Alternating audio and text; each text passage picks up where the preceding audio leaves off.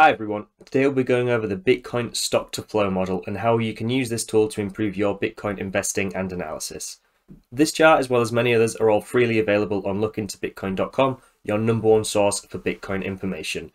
If you haven't already, don't forget to like the video, subscribe to our channel and turn on notifications to ensure you're receiving all of our content as soon as it's released. So what is the Bitcoin stock to flow model? Well, it is trying to look at the relative scarcity of Bitcoin and how that relates to its underlying price. If you weren't already aware, there's a fixed supply of Bitcoin of 21 million, so there will never be more than 21 million Bitcoin in existence. However, our current circulating supply is a little bit lower than this. It's currently sitting at around 19 million, but it is increasing every block, which is about every 10 minutes, every day, every week, every year. The supply is slightly increasing of the total circulating Bitcoin. However, as Bitcoin grows, as Bitcoin matures, and as it reaches these what are called halving cycles, or halvening cycles if you prefer, the actual inflationary rate of Bitcoin is actually halved at every one of these halving events. So if you look to this chart here, we can see these dotted lines.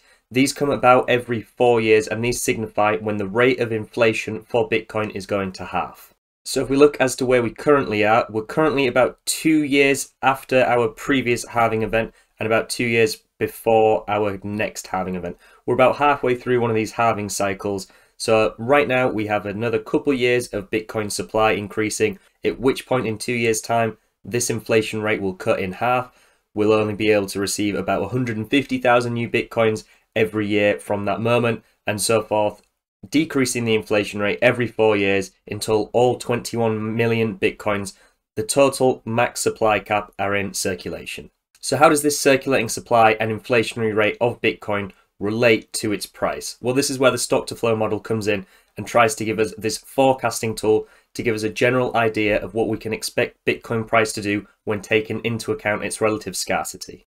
So similarly to gold and silver and other commodities and precious metals, the more scarce and the more desirable the asset is, the higher the price tends to be. This is simple supply and demand economics, and the same can be applied to Bitcoin as with this model.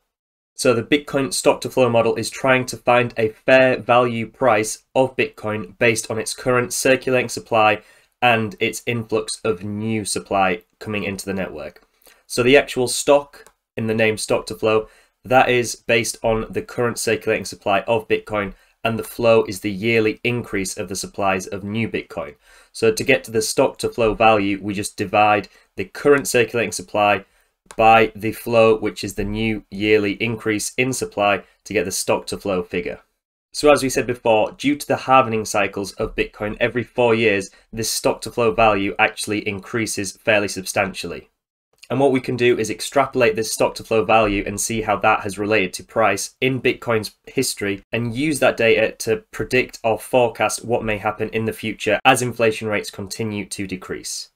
So if we just look to the previous 2 halving cycles, we can see the relationship between the Bitcoin price, which is this line here, and the actual underlying model price that the stock to flow is predicting is actually a fairly close relationship. We have periods where we're slightly beneath this fair value line and periods where we are extended above this fair value line. So some investors may look at this chart and say, when periods of price being beneath this model price, this stock to flow predicted price for Bitcoin, when taking into account its relative scarcity, they are potentially undervalued, and this may be a good time for strategic investors to accumulate more Bitcoin. And the same can be true for the opposite. Once we are significantly above this model price, this fair value line, we could say that we are potentially overbought, that price is potentially too high, and price may be overextended compared to its fair value line. So we can see right now that the model price is actually predicting a price of around $70,000. This model price is actually a 365-day average of the stock to flow model value. This is just to allow about a year after each halving cycle for the model price to actually increase at a steady rate, so miners, retail investors can all account for the new decreased inflationary rate of Bitcoin. Within this chart too, we also have these overlaid coloured dots on the Bitcoin price, which give us an indication of how close we are to the next halving event. So you can see here we have these blue going into deep purple colours, and then once we actually get the halving event and inflation is cut by 50%, we reset back to red, and as you can see on the scale here, this gives the current days until the next halving, but just overlaid nicely with a coloured gradient. So how can you use this tool to help improve your Bitcoin investing and analysis? Well, I think the most handy feature of this chart is this deviation value we can see down here.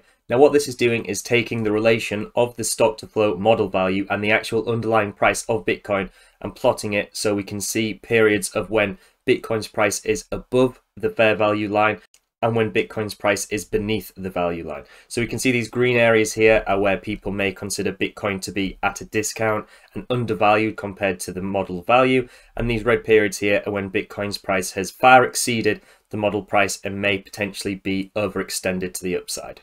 So with this metric, we can actually see we're currently substantially beneath the model value of Bitcoin, but this isn't anything out of the ordinary. There's been multiple instances in the past on multiple occasions where we've reached this same variance to the downside, if not reached even lower levels of the variance. So using this data, strategic investors may see these areas down here as great times to accumulate, and once we get above this model variance line here where we've reached the fair value and start to exceed this value and we get this red line, this may be a good time for the strategic investor to consider cutting some of their positions short, locking in some profits and waiting until we get the next discounted period to pick up even more.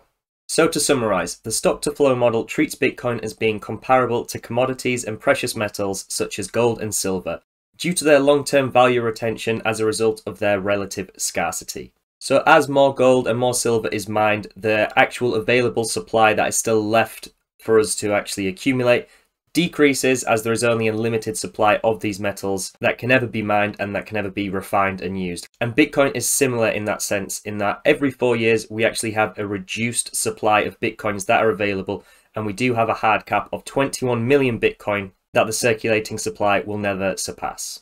All in all, this makes Bitcoin the first digitally scarce asset, and this is where some people consider Bitcoin to have value, as it is a desirable asset that cannot be inflated beyond its hard cap.